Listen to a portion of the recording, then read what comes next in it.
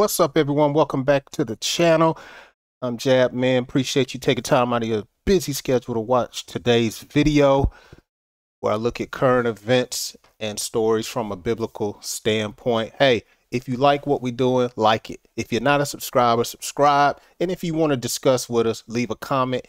Hey, it don't matter because I'm still going to make these videos. All right, that's what's up. So today we have this young person on Twitter. I think it's a young woman goes by the name Kennedy.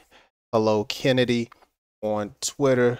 She tweeted out these pictures of this young man and his children. This man allegedly has 33 kids, and this tweet went viral. You can see at the moment of this recording, it has over 8,700 retweets, 65,000 likes, and people are going off. She calls this irresponsible and nasty. Look, this is this man's business. I showed this to my wife, and the first thing she asked me, well, is it how many women he got?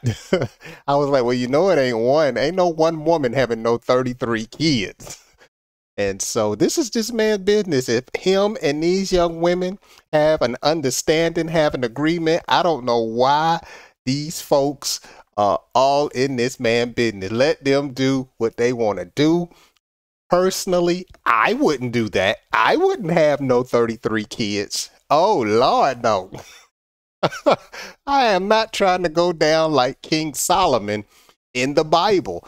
You know, the Bible says King Solomon had 700 wives and 300 concubines. Nah. Me and King Solomon was not going to be on the same level, and I'm not having no 33 kids. Man, do you know 33 kids? That's a lot of kids.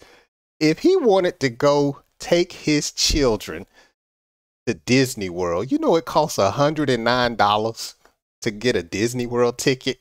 And it ain't like they got coupons in the newspaper. He would have to pay $3,500, almost $3,600 plus tax. Nah, not me. Do you know if he wanted to take all 33 of his kids to Wendy's and get the 4 for 4? He would have to spend $132? Oh, no. Nah, 33 kids, that's too much. You never get a break. You can't put 33 kids to sleep at one time. No. Could you imagine them wanting to watch TV at the same time? No, it'd be a fight every day. But hey, man, when I thought about it, like I said earlier, I thought about him and King Solomon that had 700 wives and 300 concubines. But then I thought about what the Lord told Adam and Eve over in Genesis 1:22. It says, and God blessed them, talking about Adam and Eve, saying, be fruitful and multiply and fill the waters and the seas and let birds multiply on the earth. Yeah. Now he's definitely multiplying. The prayer should be help him to be fruitful, fruitful, be productive with his life. I just pray that these kids are being taken care of, that they're not being neglected or abused.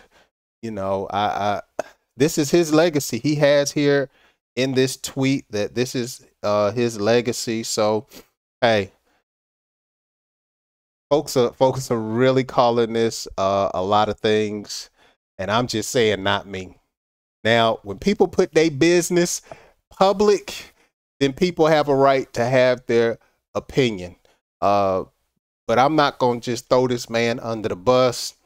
Him and the women that he's been with, that's their business. I got too much going on, but I thought this was amazing. I've never met anyone that has 33 kids. I've never met anyone that has that many kids.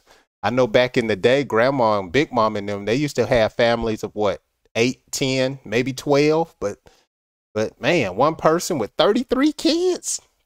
Hey, maybe y'all know somebody like that. Let me know. Leave a comment if you want to discuss. Give me a like if you like it, and share this with somebody that you would like to know this also. Hey, thank you so much for taking time to watch today's video. I hope you join me on my next ones. Have a wonderful day. God bless you.